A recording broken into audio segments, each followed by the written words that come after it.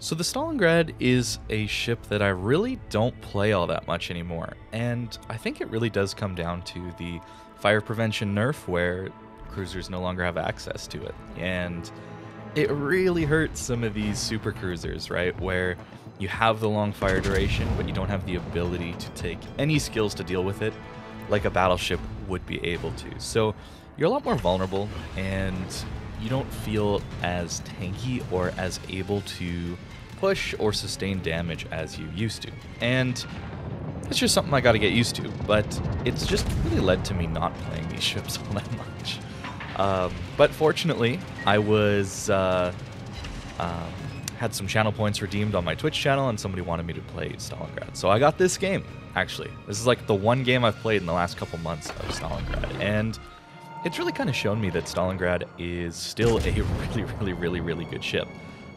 I've been kind of sleeping on this ship recently. I've kind of said that people shouldn't be getting it. People shouldn't really be considering it over something like the Bourgogne. And I still think I believe that, especially given the nerfs that are hitting this ship, right? Where you're getting a longer reload, your radar's not as good, and of course that previously mentioned fire prevention nerf. So it's not as good as it used to be. You know, if you see the old videos, right, of release Stalingrad, it's not that ship anymore. But the guns are still really good, and it's still something that is very dangerous, especially late game. I think that's got to be the most difficult part, is getting to the late game. So we're kind of starting there because it was so boring. The earlier part of this game, I didn't really think that would be all that interesting for YouTube, so I skipped over it. But you noticed, at least at the beginning of this video, we had around 28k damage, and then it went up to 34k, something like that, around 10 minutes into the match. So pretty stale beginning. And I think that's required, honestly, to actually get a good Stalingrad game. You need these close matches like this, and you need to get into that late game where there's not as many people focusing you, there's not as much firepower to just burn you out of a position, right? And that's what we got here. And I think it still means that the Stalingrad is incredibly strong. Playing on an island like this isn't all that recommended, given there's a carrier in the game, but it can work as long as you're hugging the island appropriately to deal with these strikes, right? So something like the Immelmann is a ship that is constantly wanting to get on your broadside. Playing against a ship like the Hakuryu, this wouldn't really work, as the Daring comes out to try and torp us. I'm running propulsion mod, that's how we're going to accelerate out of the way of these torps so quickly. I'll go over the build after the match, like I always do. But talking about playing on islands as a cruiser, the Immelmann has torpedo bombers, it has skip bombers, and it has rockets. All of those want to hit your broadside. That's one of the limitations of something like the Immelmann, where the Hakuryu has torps and rockets for your side, and dive bombers to go bow in or stern in on you. So it's really difficult to play an island against a Hakuryu where you can't just negate the strikes on half of your ship, right? They'll just come in with the dive bombers and just citadel you with AP bombs. But you can see the skip bombers are on the way, and we got the island right next to us, so it's going to be very difficult for him to drop me against this kind of island. That's really the only reason the island play is kind of working here. It's just because of the limitation on the Immelmann. That's why I wouldn't recommend playing islands against a lot of the other carriers, just because the dive bombers usually would be able to come in and wreck you. But you can see he's coming in at a weird angle, and our A is doing a decent job, but you can see he's not really getting the best strikes off on us, and that's what's really allowing us to play at such a strong position like this. The guns of the Stalingrad have always been its strong point, right? 305mm guns with insane pen. I guess it's not that insane if you can see what Petro is able to pen, but pretty insane levels of pen, accuracy, and of course you get improved pen angles. So you're going to see that I often just shoot AP, because you're going to get good damage almost at any angle on this ship, or with this ship out of its AP. So switching to HE isn't always something I'm going to do, but against a battleship, especially one that's being struck by a carrier, we can get some permanent fires potentially. It's not bad HE, it's just that the AP is so good that that's really what your bread and butter is. But you can see the HE doing decent damage. I think we must have hit him on the stern there. and collecting a fire at the same time. Popping his damage control, you know, somebody getting struck by a carrier, using their damage control, you know, that's pretty much a death sentence. I did see this daring on the minimap, by the way. I wasn't just shocked by this guy being here. And he decided to single launch all these torps, so the good old slow down, turn in trick managed to juke those torpedoes. You definitely want to be playing with your propulsion and your rudder. It's one of the things that makes this ship reasonable at dodging, especially when you run prop mod. It gives you that really nice ability to dodge things, as this daring gets a triple fire on us in that short amount of time. Oh, it's pretty nuts, huh? And of course, I mistime it so that my rear guns would hit the island, and I used my damage con too early. And at that point, I was tilted, so I didn't even zoom in and get the kill. It's a pretty horrible play by me, but we got enough HP to deal with the fire. But you can see how long it's going to last even.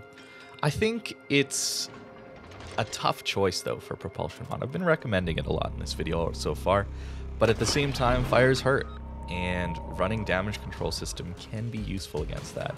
However, I think just playing a playstyle where you're not getting HE spammed all the time, where you're in a position to move away or get behind cover, is really just more beneficial, and allowing you to take something like the prop mod, allowing you to dodge some of the more, I don't know, difficult to deal with alpha damage that can come in against this ship, is a little more useful, at least for the playstyle I like. You can definitely run the damage control system mod if you want to.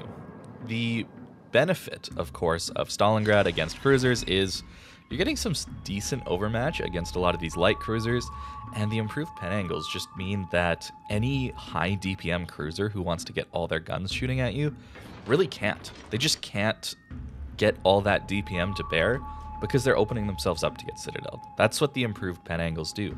That's why something like the Des Moines is so scary at close range, and a little less scary at long range for those DPM cruisers, just because it's got poor dispersion and poor shell velocity. So it's a little more difficult to hit those shots on a ship that's trying to get all its guns off. But for a Stalingrad, it's a little different. And that's really the strength of this ship, is fighting cruisers. It does really good damage against battleships as well. I'm not saying it doesn't. But against cruisers that are trying to angle, I mean, obviously broadsides it crushes, but trying to angle cruisers, yeah, this thing is disgusting. And we've pretty much pulled this game back. A pretty interesting late game scenario in the Stalingrad. I had a lot of fun getting this match to a win. It wasn't looking like that at the beginning, or at least by the midpoint of the game. I really do enjoy these closer range matches, or closer matches. I think that it's a shame that a lot of the matches these days are the ones that tend to end very quickly, or you know who's going to win 5-10 minutes into them. But every once in a while, it is possible to get these really fun games that last this long and are this close, and your decisions matter. So I think the Stalingrad is a great ship. If you're thinking of picking up a steel ship, it's still really good. Honestly, it's probably the second or third ship I'd recommend, but really Bourgogne is just so good that it's hard not to just recommend that one straight up. This Minotaur likely torpedoed me. I know this, but I really want this kill, so I'm just going to keep all my guns on him, because we don't have a kill yet, and it'd be nice to finish this game off with a nice little kill. So I probably should have turned in for the torpedoes, as here come the indicators. Some well done single launches on me, and he kills me, but we kill him. That's the good old overmatch and improved pen angles of this AP. It's really, really, really strong. So that's the Stalingrad game, where we actually had a late game scenario and a close match. So I hope you guys enjoyed watching this one, and let me know if you've been playing your Stalingrad recently. I haven't really. Like I said, this is really the only one that I've played in the last couple months. So for this commander on the Stalingrad, it really is my cruiser, my premium Russian cruiser commander. So I'm using Kuznetsov and trying to get it usable on a lot of ships. So I'm running Concealment, I'm running Superintendent, and I'm running Gunfeeder and Grease the Gears. I think those are good for Stalingrad, as well as Adrenaline Rush. I think that some of these other ones can be good. You can see how the AA was at least holding up when we had defensive fire going against the Immelmann there, but maybe I would choose to take something like heavy AP instead of some of these other skills. But this allows me to run this build on a lot of different ships. I can run it on the Smolensk, I can start to run it on some lower tier ships like Kutuzov, different ships like that, where it's just kind of a catch-all cruiser premium build. And since I'm usually playing, if I'm going to play a premium Russian cruiser, it's actually been Moskva a lot recently, but Stalingrad as well. I don't tend to play the Smolensk. I know it's a disgustingly good ship, but I just don't like the playstyle of it. So, you know, just not going to play it as much as something like the Stalingrad, where I can get those big hits in that I enjoy getting. And you probably noticed range mod, and it's not necessary. You probably want to be going reload on a ship like this, but I just find, or at least when I was going into this game that was at Twitch Channel Points Redemption, I was thinking, how do I have a good game in Stalingrad without just feeling useless for half the game? Which I ended up being useless for half the game. But anyways, I thought that running range mod would allow me to get those cross shots a little easier, allow me to play a little further back, a little safer, so I didn't lose all of my HP at the start. That's really what it came down to. But if you're good at getting into strong positions and living, or maybe you got some div mates to help you out, reload mod is definitely the way to go. I just was using this so that it would be easier for me. That's really what it came down to. It's a bit of a cop-out, I'm sorry. Concealment system definitely needed, as full concealment build still is 14.2 kilometers. You're no Petro, that's for sure. And you can see the prop mod here. I think damage control definitely has a case now that the IFHE change, or sorry, the fire prevention change, not IFHE change. The fire prevention change is in. Maybe to help control those fires a little bit. If you find yourself dying to fires a lot, definitely run this. If you're not dying to fires and it's more the damage that's incoming, try prop mod and try just wiggling back and forth and playing with your speed. You can be surprised how well you're able to dodge a lot of incoming salvos.